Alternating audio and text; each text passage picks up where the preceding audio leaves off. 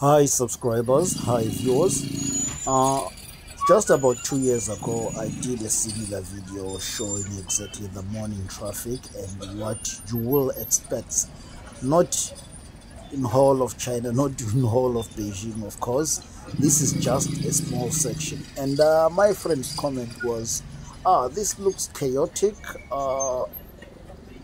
This is too much traffic.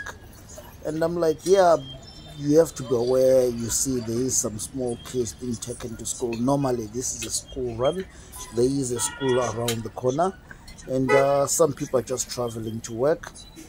And it was like, do most people cycle and ride motor electric scooters? I'm like, yeah, the majority of people they ride electric scooters and shared bikes.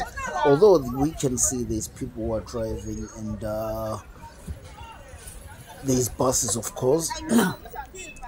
As you have seen on the first part, that would have been what causes that number of traffic is when a traffic light stops. Here you can tell it has stopped, there's no traffic, and it has opened again.